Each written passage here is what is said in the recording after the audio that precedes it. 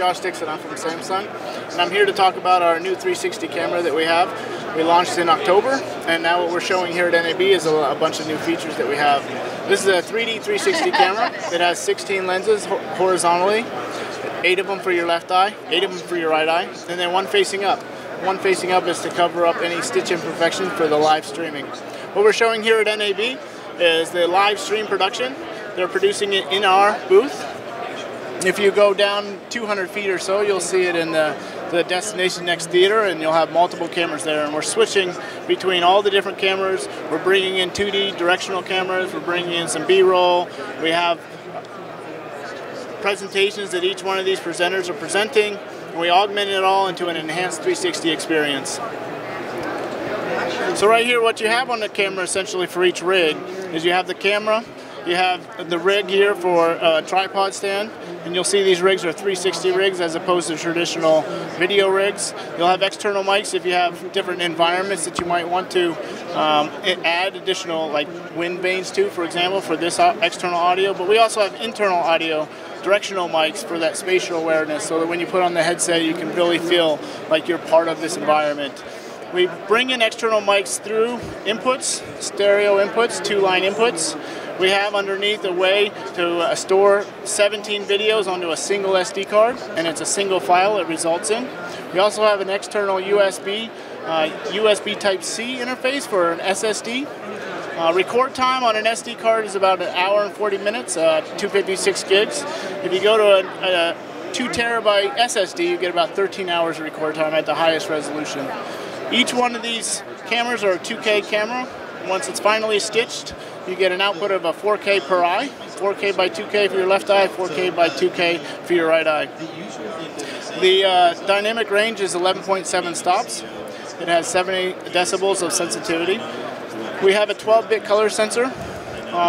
We have the ability to run external battery down to the bottom here, just a traditional Anton Bauer 150, and that lasts about 12 hours of battery life to power the camera. Also, we have an Ethernet cable that comes out of the side, just an RJ45 port coming out of the base of the camera, down to a wireless router so that you can wirelessly control and stream the camera, or down to you can have a mobile app. And over here in the corner, you'll be able to see the mobile app interface on the wall here. We have it on our monitor, 32-inch monitor, and you'll be able to individually with your mobile phone remotely control and configure the camera and be able to set exposure rates, adjust the frame rates, set any of the settings that you want to do, so when you hit record, you're not physically touching the camera to hit record and to stop. Once you do hit record and once you do stop it and now you're done with your production, you come over and you can post-produce it. And when you have a post-production software, we have some new features built in to allow stitch line adjustments. We now can keyframe it so that each frame you can adjust that stitch line. You can go in and adjust the interval. You can adjust the depth map behind it. You can adjust the ability to go through the footage and adjust where you want to trim off the front, trim off the back. You can add stabilization. We have a gyroscope and accelerometer built into the camera that enhances that stabilization feature, so you're not using just the optical sensor information, you're also using the digital sensor information from those different sensors that we have on the camera.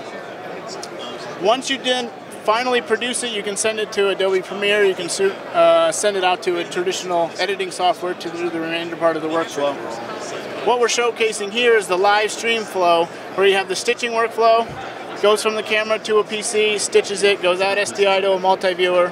From the multi-viewer, then you can see all your different inputs. Then it goes from the multi-viewer over to a switcher. Your switcher then will switch between the different various cameras that you have out there.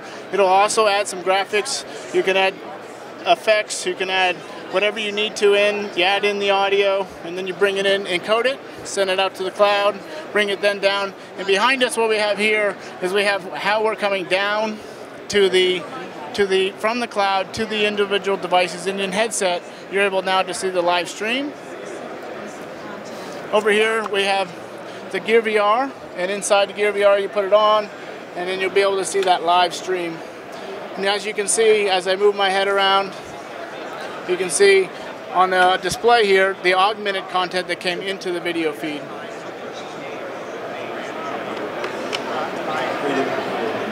And on this side, what we're showcasing is our Odyssey HMD, where we, well, let me show you this one over here. And it's the same kind of concept, but this is pre-recorded content. Video Guys is available Monday through Friday. Give us a call at 1-800-323-2325. Don't forget to follow us on Twitter to stay connected with all of our updates. And you can like us on Facebook. Keep an eye out for our live videos. And don't forget to subscribe to our YouTube channel. Thanks for watching.